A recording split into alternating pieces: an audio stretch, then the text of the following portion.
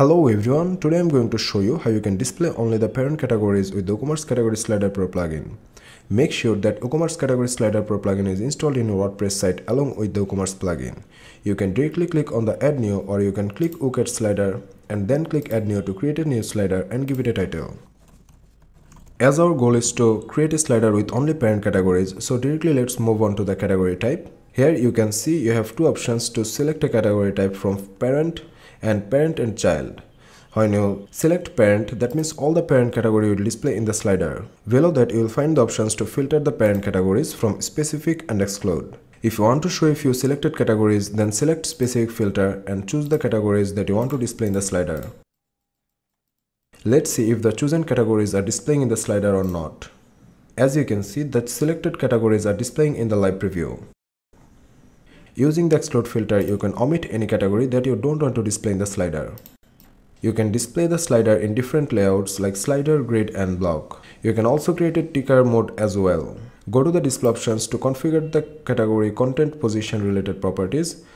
You can select a content position from below content, above content, right content, left content and overlay content. Check the box to make the slider items card style. So if I select it and update the preview, you can see this is how the card style slider looks like. Below that you will find the related properties to show or hide the category icon size, category name, product count, product description, custom text and shop now button. So now if I update the preview, you can see this is how the category slider is displaying in the live preview. Go to the thumbnail settings to configure the slider thumbnails related properties. And in the slider control settings, you'll find the options to configure autoplay, navigation and pagination related properties. If you want to change the category text font family, then go to the typography settings, and here you will find all the options to change the category text properties.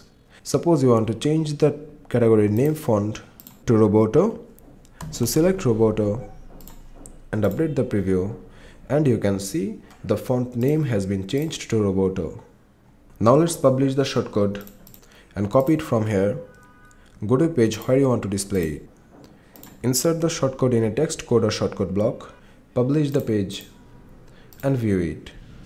You can see this is how the category slider display in web pages. I hope you have got a clear idea of creating a parent category slider. In the upcoming videos, I will come up with another feature of the plugin. Until then, take care.